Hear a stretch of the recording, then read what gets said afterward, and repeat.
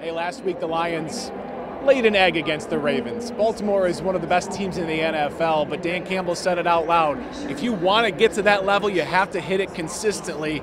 You're only as good as your last performance in the NFL. And tonight, Detroit really believes this team has the ability to bounce back. And on this stage, prime time for a lot of these guys, it's their first primetime game at home, under the lights, with everybody watching.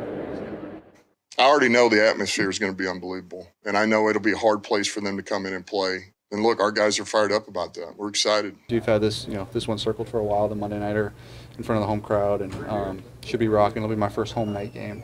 It'll be fun. Obviously, we got a lot of expectations for this crowd. I mean, we know it's going to be big. We know fans will be rowdy, and everyone will be really excited. I love primetime. I feel like us as a team, we don't.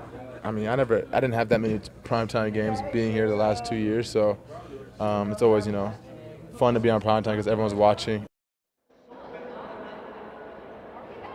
It's hard to look forward without looking back and trying to adjust and fix what went wrong last week. Just 6 points for the offense that through the first 7 games is the only team in the NFL to have over 325 net yards in each one of those games.